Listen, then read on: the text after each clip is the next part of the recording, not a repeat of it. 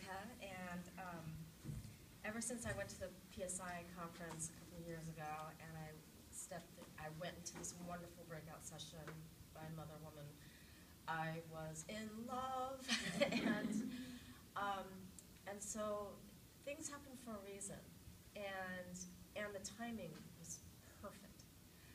That I had this wonderful opportunity to be here this weekend, especially with Michelle and Margarita with me.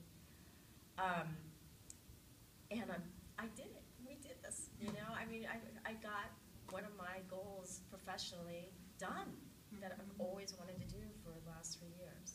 And so I'm really proud of that. Personally, I took home, and I shared with many others here, I already took this home.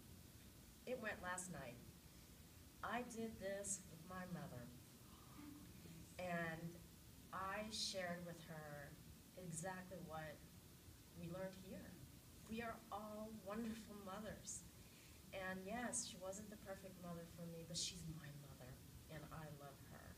And so I already took it home, and I already brought it to my family, and we're already modeling it now. Where do I want to go from here? Tomorrow's already here, and I know Michelle probably thinks the same thing for me. I want to take this back to our staff, because I think this is the core of what Open Arms is. And I want to bring this to our staff, as well as all the clients that we serve. And more importantly, when I'm going to get Liz and Annette back to come back and train all the communities that we serve, and all the women of color that we have in those communities.